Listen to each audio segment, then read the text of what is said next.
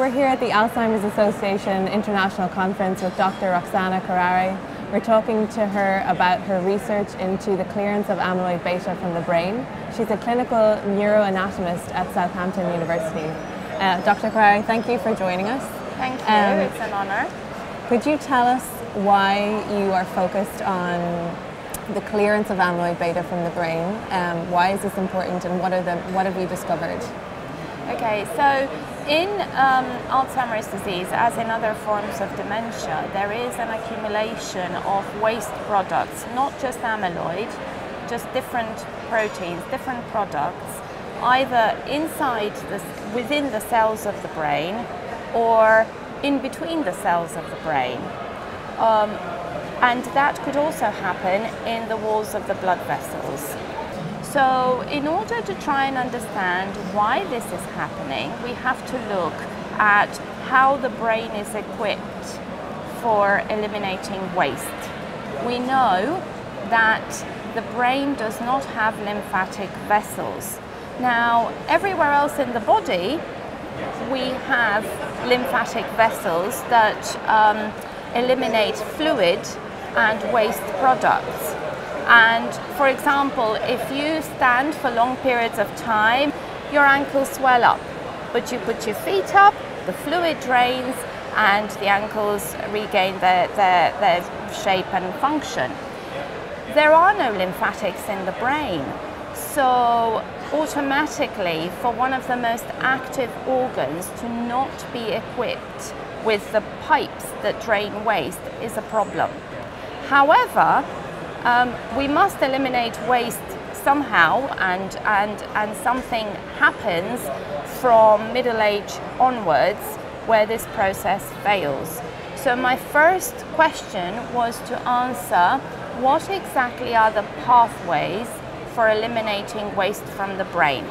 Now we know that, for example, amyloid is produced by the nerve cells, and it's then either broken down in the brain by various enzymes, taken up by various cells called macrophages, or it crosses into the blood.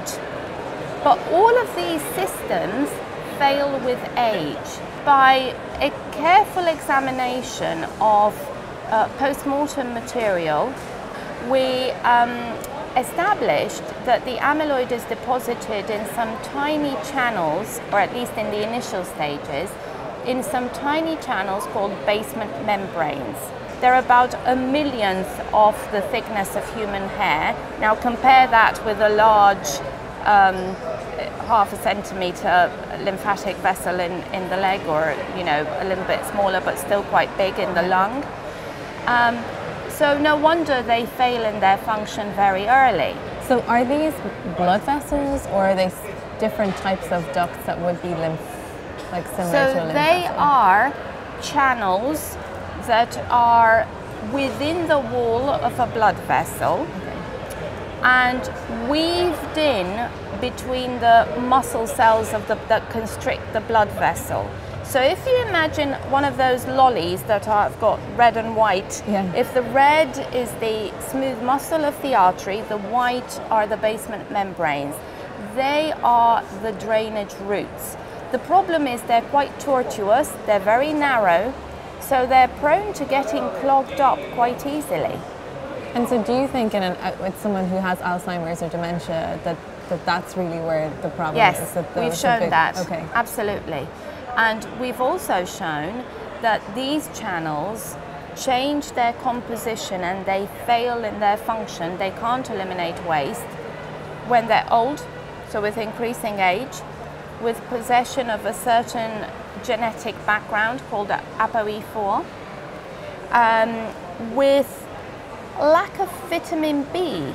And that's something we're working on at the moment with Donna Wilcock in the University of Kentucky. After immunization against amyloid beta, they simply get clogged up with the excess amyloid that you're trying to eliminate by vaccination. Okay, and why is it then, if they get less efficient with age, Why is it that some people don't develop dementia, but they're still old? They are still old, and some people, quite right, don't develop dementia. What I think is happening is that there is a threshold, and in some people, arteries will age in a more aggressive manner, and they will become stiffer and less able to pump out the amyloid along these channels, whereas in other people, the arteries are still maintaining a minimal level of elasticity. Which brings me to prevention. So the more you look after your arteries in young, middle life, the more likely you are to be able to preserve their function of not just pumping blood into the brain, but pumping the waste out of the brain. Now, in Southampton, we have a very reputable research group, international, huge reputation on the maternal origins of adult disease. So they're looking at how the mother's diet during pregnancy and lactation influences the health of the developing embryo and baby. We looked at some of the brains of baby mice, because otherwise it's not ethical, from mothers deliberately fed a high-fat diet during pregnancy and lactation.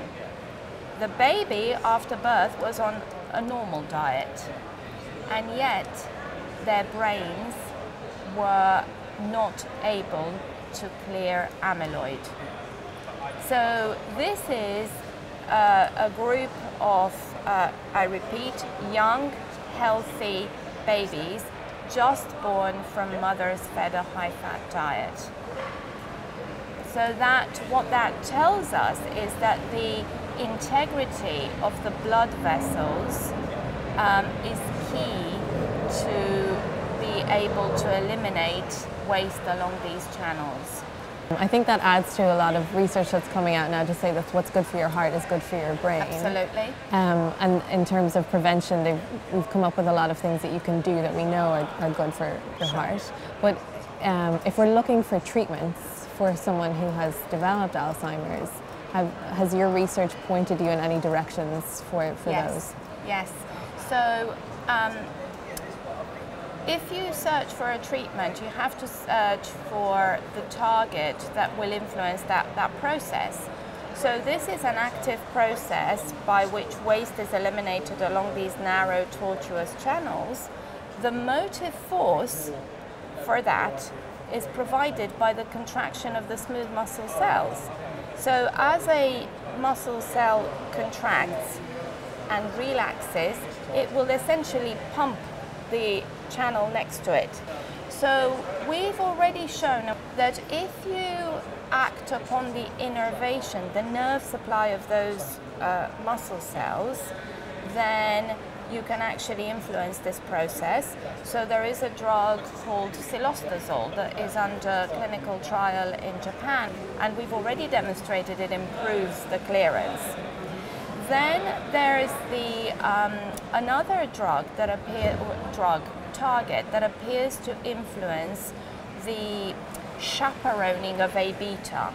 You know, it's also all about how soluble the A-beta is. Can we move it about? Can we pump it out a little bit with more ease? And we think that compound called clusterin that also is involved in transporting the good cholesterol around the body might be helping this process. So I'm working with John Fryer in the Mayo Clinic, and we're looking to see how clusterin can improve this process. Compounds such as clusterin that chaperone A-beta with a little bit more ease may have a better chance in later stages, where we're looking more at basically pushing A-beta out by its solubility and altering its state, rather than the contraction of the smooth muscle cells. So even in a stiff, really old artery, really affected by disease, this maybe could have a chance. But until we do those experiments and until we provide the data, we won't be able to know with certainty. And it sounds like you're saying that prevention is almost better than treatment. Absolutely, I'm saying that. And actually prevention, even before birth, so the mother's responsibility starts from pregnancy, really. Okay, thank you very much for joining us. Thank you.